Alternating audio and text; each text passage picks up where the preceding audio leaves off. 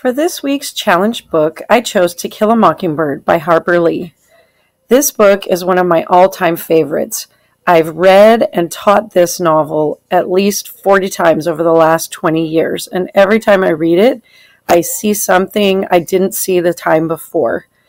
I think the fact that this book has been challenged so many times is the very reason why it should be read and taught in high school.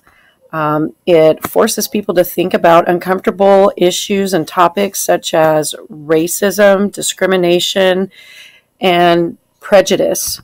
And it forces people to think about these issues and face them head on. It is a fantastic novel.